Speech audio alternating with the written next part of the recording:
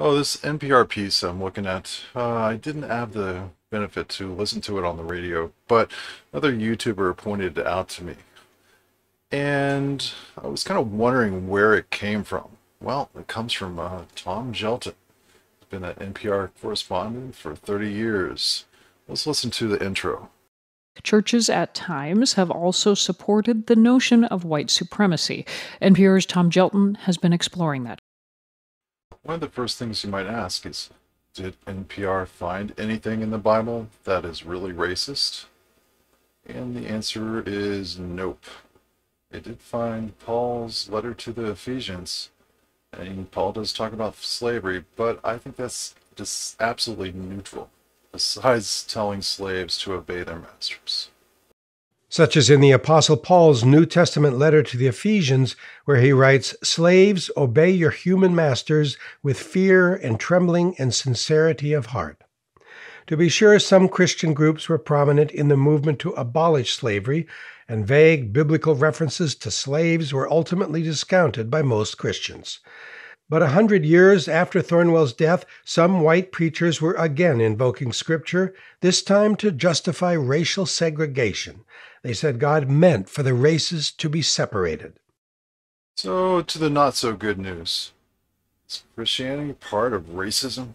Is Christianity racist? Just how relevant is Christianity to the racism problem?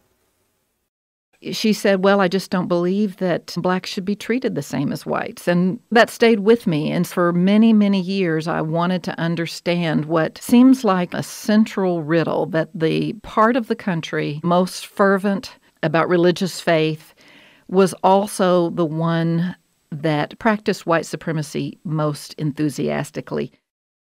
Let's say you found a church with a history of segregation and your NPR.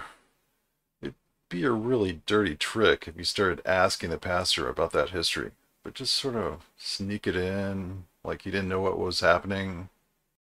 When I visited, I asked Associate Pastor Gabe Fleurer whether he thinks the church's reputation has been hurt by the Thornwell Association. As far as I know, it has not kept people from our doors.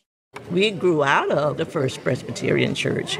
They got the space here for us to have a Sabbath school so that the blacks could come and worship alone. So NPR is showing us these segregated churches. That's pretty bad. The churches aren't segregated anymore, but they were segregated.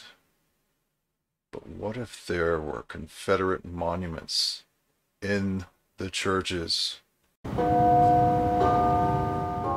In the First Presbyterian Cemetery, there's a monument to members of the church who served the Confederate cause. James Henley Thornwell is among them. So the basic question is, where's this Gjelten guy coming from? Does Gjelten really think that Christianity is a danger to social justice? Or does he just have a grudge against Christianity? I really don't know. I do know that he apparently thinks that Martin Luther King was really opposed to Christianity. I got that from reading the essay. I'm going to link it below. And you can also listen to the entire podcast from NPR. Have a great day.